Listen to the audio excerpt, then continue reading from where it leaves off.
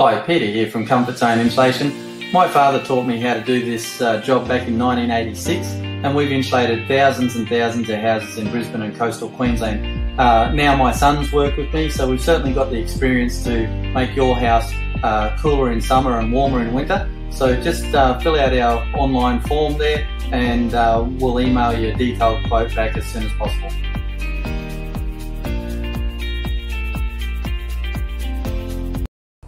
G'day, Peter here from Comfort Zone. So I'm just up on this roof here. You can see they've pulled all the roof off, and they've got the old cellulose fibre in here. And this has probably been here for, you know, who knows, 20 years or 30 years, who knows. But like any good product, it's not installed well, it doesn't work well. And you can see this job's got lots and lots of gaps in the job itself, and that ruins the job. But I'm just going to grab a handful of it and go down and do a flame test on it, and then we'll top up the job. We're going to chop up the job and put the shrouds around all the lights and just bring it up to standard. So just hop down, mate, and we'll go down and do the flame test.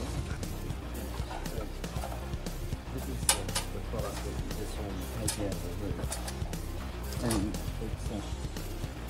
And when you compare this to the other products on the market, it's really a very good product. So this is 1100 degrees Celsius, and probably about 30 millimetres of insulation on the hand. We install it to 100 millimetres, right? And so at 1100 degrees, you just charge where the flame is. It's got a zero flame spread, and there's no heat coming through to my hand. So that's where, and the flame just goes out. And that's where this is a far better product than the other products on the market.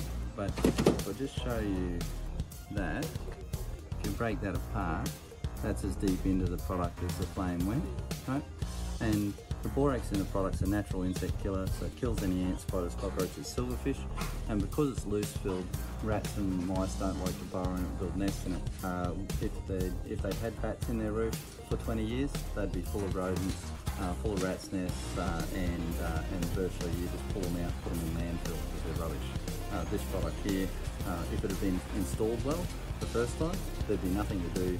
We'd just come and say, hey, look, there's a flame test, we've checked it, it's fine, and nothing wrong with that product. But if you compare that to polyester bats, and polyester bats, I've just got a bit of bat here, I'll just show you, but polyester bats are the king of bats. And so if you put that on the polyester bat, you can see it just cuts through it now.